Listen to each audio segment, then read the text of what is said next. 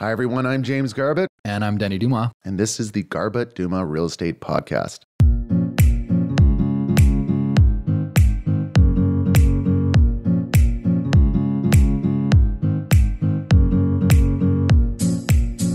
Well, the ongoing story of 2022 is interest rates, Monica.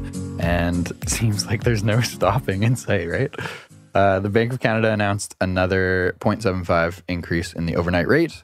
That results in the prime rate going up 0.75%. That results in your variable mortgage going up. If you have a static payment variable mortgage, you're probably paying the same thing unless you're getting close to that fringe point thing. What is that called?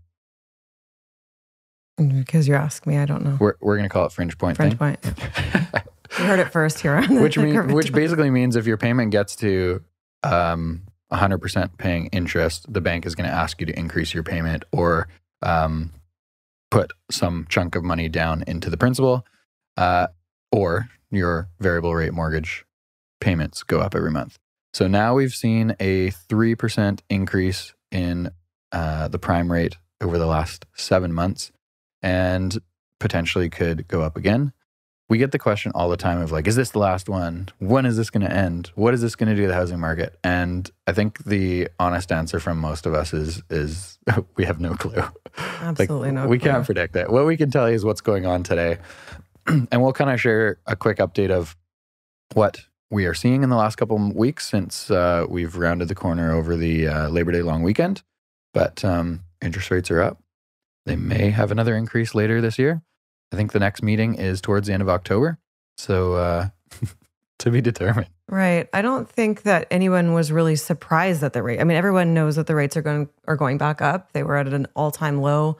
So we expect them to climb. I think that it's a bit shocking how quickly they've decided to raise the interest rates.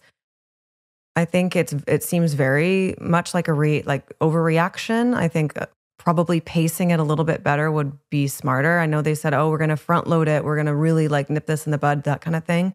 But it's really, really dangerous when you have, families that are in committed financial situations, and it puts a lot of stress on people financially. And it's a matter of time before we start seeing people selling their homes prematurely to get out of mortgages, maybe even foreclosures by this spring. So I think it definitely needed to kind of regulate and hopeful that our inflation rate percentage will go back down. But it is a little dangerous how they're doing it. It seems like from where I'm sitting, it's one of those things where in the past we would hear things from all different professionals that we work with. And a lot of times some of the rumors that we hear are true. A lot of times in the past they've been true, but we're kind of hearing things all over the place. I've heard that they're going to raise it another 75 basis points next announcement. I've heard that they're going to raise it 25. It's all over the place. It's really unpredictable. And all I can say is just like protect yourselves, make sure you're saving the money and put yourself in a position where you can take care of your mortgages. It's interesting. A couple points. One is inflation has started coming down, which is, I think it peaked in June of 2022 at 8.1%. And the latest I've seen was 7.6. So it is coming down. So I guess what they are trying to achieve is working. I agree with you though, how quickly they've increased them just makes me feel like there's going to be this rebound effect. And at some point, whether it is next spring, summer, 2024, at some point, there's probably going to be a quick drop in interest rates back to like a steady number, which I'm going to guess is somewhere around 3 to 3.5. Right now, prime just went up from 4.7 to 5.25. That seems a little bit high comparatively to the last decade. So I would think that like the comfortable number where we're not getting these crazy bidding wars and people are not losing their homes is somewhere in that like mid-3 range. So I could see it coming down quickly when it starts coming down. I just don't know if that's going to be in 2023 or not. Yeah, it's all very interesting. I mean, don't you kind of wonder, like, why do they wait so long to even raise the rates again? Like, where was the thought here? It is what it is. It's just an interesting process to watch. So many things that happened during the last 2.5 years when COVID came Yeah.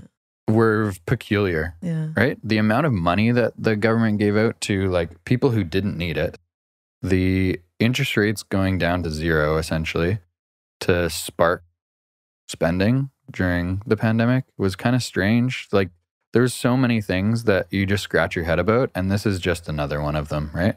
They're counteracting some bad decisions, I think, that happened in the last 2.5 years and trying to just overcompensate for some mistakes, it seems like. But it just seems like they're overcompensating with another mistake that is going to have another overcompensation in 6 months from now. Yeah, because realistically, when you change a rate like this, the amount that they've changed it, how much time needs to go by for them to see what that change did to affect the market? More than 30 days. More than 30 days. I can tell you that is for sure. It's more than 30 days. It's got to be 6 months. 6 months. Okay, that's the new rule, government. It's 6 months. Yeah. One bank account meeting every 6 months. Okay. Monica and I will be at the next meeting proposing this new legislation. Yeah. Anyway, we'll kind of share I mean, we get the questions all the time of like, if they keep going up, our price is going to keep going down. And I mean, the answer is we have no clue. Like, we can't predict the future. We don't know. The problem still remains is that there's not enough supply. And it's actually quite interesting to see that the inventory in Greater Vancouver is still below the 10-year average, even though we've had now 5 or 6 months of slowdown with interest rates climbing. So it just leads me to believe that like once this stabilizes, potentially rates come down a touch in the next year or two, we're just going to have the same problem of low supply. Like you would think in a slowdown where buyer activity is down, where sales volume is down quite a bit, that inventory would start to build up, and that's not the case. Yeah, so let's talk a little bit about what we've seen in the market the last few weeks. I mean, since they've increased the interest rate, we've been really busy. For fall, not as busy. Totally, it's been strange. Like August often is one of the slowest months of the year, and it was a slower month this year in terms of sales volume. There was very few new listings that came up. Buyers were kind of frustrated and being like, "Well, we have nothing to go see." Yeah. And as soon as Labor Day long weekend comes and goes, usually that's when we see a pretty big influx of activity, new listings. Buyers kind of get back out there. They're back from vacations. Kids are back in school. They kind of get back into their routine. And it happened again, even though there was another 0.75 increase. We've seen just on our handful of listings that the last 2 weeks have been much more active in terms of showings. Almost all of them have received an offer in the last couple of weeks. Yeah. Everything that's been on the market has received offers. Like a few new listings sold within a few days. Yeah, it's been busy. There's a couple listings that were very quiet through the summer that were on market for a couple months, and in the last 7 days have got accepted offers at pretty good numbers. And then there was that one townhouse listing that we had in US last week that got multiples in 2 days and sold at the highest number in the complex. Record sale for the complex, yeah. Even against like end units and really renovated units. It was a surprise to us. I mean, we knew it was great, but we, to be fair, we priced it with room to negotiate down because that was what we were seeing all summer. Like that was really unexpected. Yeah. It kind of leads me to believe that the good stuff. So this was a 2-bedroom townhouse. Yeah. In a pretty good location in New West. It leads me to believe the good stuff that is priced correctly, that is in the more affordable range, is still going to be quite active just because there is not enough of it versus the multi-million-dollar homes, the teardown homes, the stuff that needs work. Those are going to need to be priced really conservatively in a word that is not aggressive, because usually I word aggressively. Conservatively to, I think, get action this fall. There's more of those like teardown, original condition 1940s, 50s homes for sale. There is not enough townhomes for families available, like even built, but available for sale. Townhomes and move-in ready, low-end detached is just where it's at. If you have a townhouse or detached, it's still selling. And the interest rates haven't slowed down this process. Hardly at all. No, we're not having 60 showings and 15 offers, but they're selling quickly Mhm. and you have to get out to see them right away when they list. And if you like it, you need to send your offer in. Like that is what it is. You do have time right now to do your due diligence.